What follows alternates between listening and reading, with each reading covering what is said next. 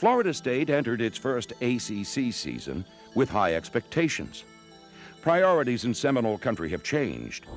Winning the ACC title would now have to come before winning a national title. The Noles traveled to Atlanta to face a Georgia Tech squad that they had never beaten. In fact, FSU had an 0-8 lifetime mark against the Rambling Wreck. The Noles were also in search of an offensive groove. Junior quarterback Charlie Ward had struggled early with an interception problem, and fans were starting to get a little restless. Florida State looked as if it would make an easy night of it early as they marched right down the field against the Tech defense.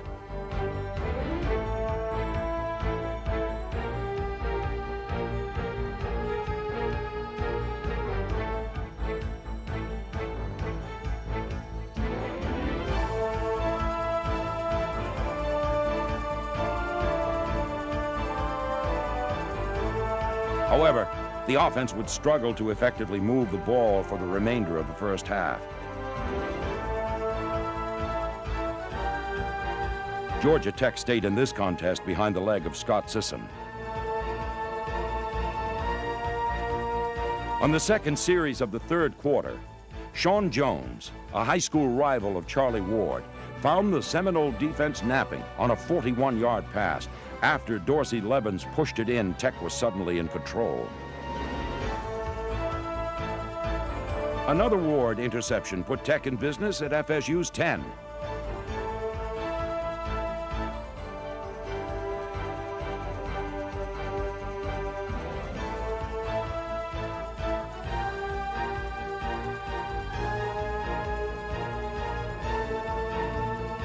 Sisson added a 20-yard field goal early in the fourth quarter. You can't go out and you can't take people lightly. You can get beat on any given day. And that game seemed like everything went wrong for us. That possibly could go wrong. Charlie was struggling. The type of offense we was running, I guess it wasn't suiting him.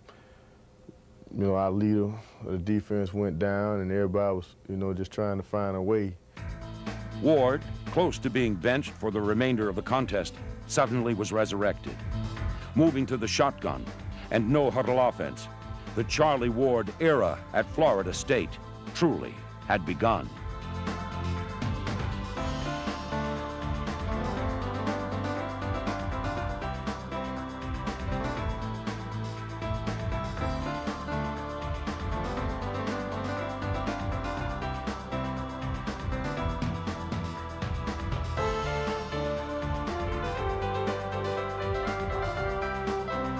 With their inspirational leader Marvin Jones on the bench, Derek Brooks stepped up to make a name for himself. You look over at Marvin and he said, just go out there and just play hard. Y'all play hard for me, and they got us motivated. And just something inside of me, I was fortunate enough to, just make a few tackles and come up with a few big plays that game. And just seeing how we came together again in a time of need with our back against the wall. It was difficult from the point of, when everybody thinks you're a good player or a great player, I mean, that's the time when you really want to be with your team is when you're behind. But the leg of Scott Sisson proved deadly again as he answered FSU with a 35-yard field goal, and the lead was 24-14 with 5 minutes and change left. Ward again moved FSU's offense 80 yards via the medium pass and scrambles.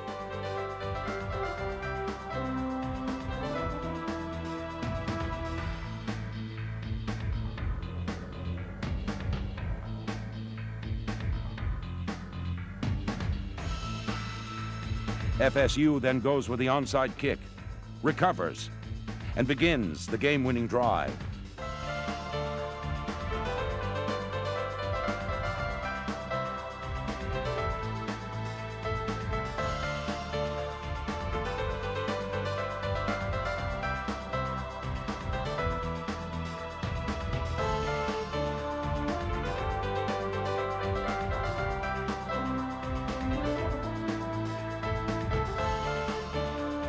Ward accounted for 206 of the 207 yards on the last 3 drives as FSU pulled victory from the arms of defeat.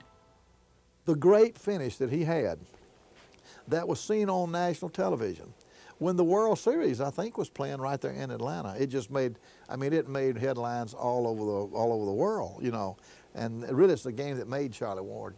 It kind of set the tone offensively of the way we were going to play for the rest of Charlie's career. We finally found an offense that we could run, and the next few games weren't even close. You know, in the shotgun, and it's like our offense was high octane. They were ready to go when nobody stopped them. In the defense, we just rose our level of play up, and I just think that started a trend as far as the defense is getting better. And I really do think that was a turning point that really much led us on to the national championship. 14 down against them for a ball game that would have been the Atlantic Coast Conference champions and a major bowl, and you staying in the national picture. That was a mighty big comeback win.